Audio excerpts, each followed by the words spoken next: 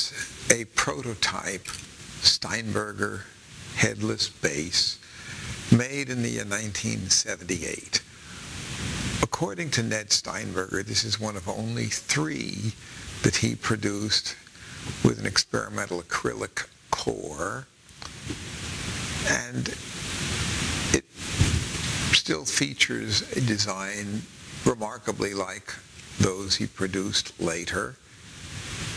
It lacks the flip lever foot or leg rest that the later ones had on this side, because this is fine for playing standing up, but for playing seated, the others are a little bit easier to hold if you flip out the lever, and it will hold it in position more as though it had a standard size body. Steinberger designed a unique tuning mechanism so that the strings were double ball end, but on this one actually it has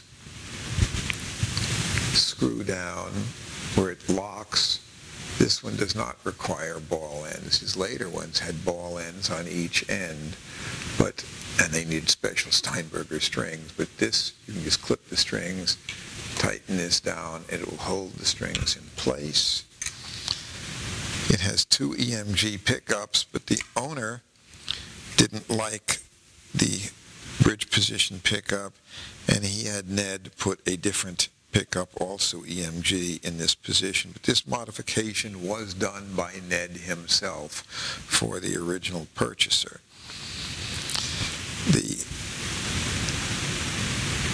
acrylic is shipped here, which is something his later versions wouldn't do, but this is historically still a very significant instrument.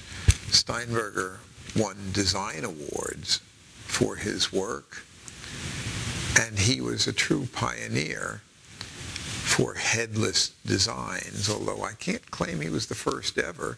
For example, in the 1930s, Rickenbacker had a headless electric violin produced with black bakelite. So in its own way, it looked as futuristic as this. But the Rickenbacker had tuners also down at the body end, but used standard violin pegs, so it had tuning mechanism down at the bottom of the body. This is a more compact design, and these instruments caught on remarkably well. During the 1980s, Steinberger was producing instruments that not only won awards, but were used on stage by a remarkable number of musicians, many of whom were quite noted.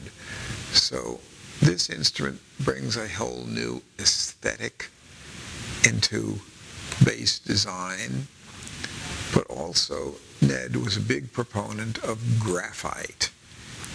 So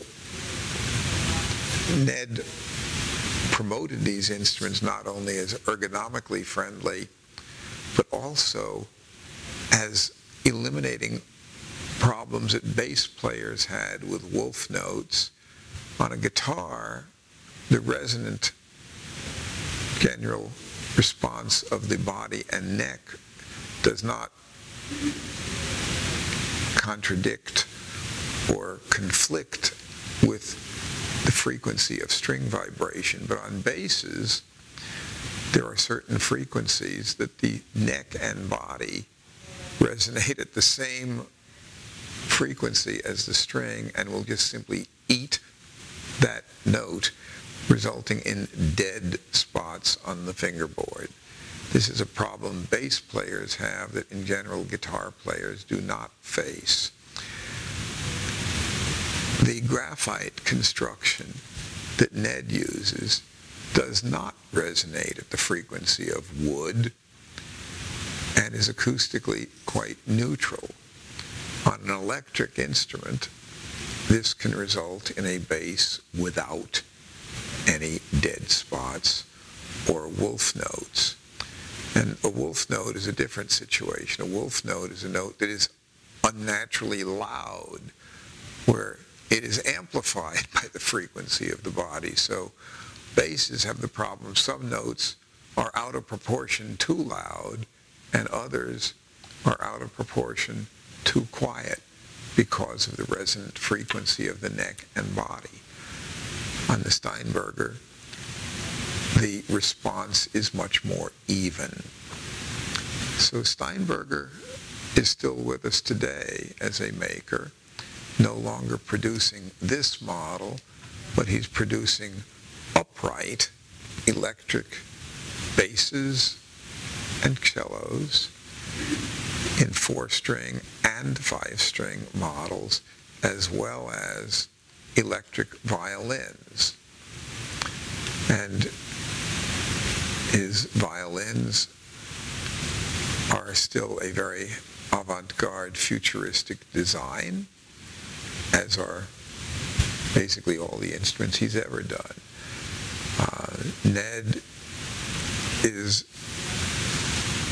trained as an engineer and also has a background in furniture design, which gave him an interest just in ergonomics. So while he himself was not a player, he was very much concerned with structural engineering and ergonomics and worked closely with musicians.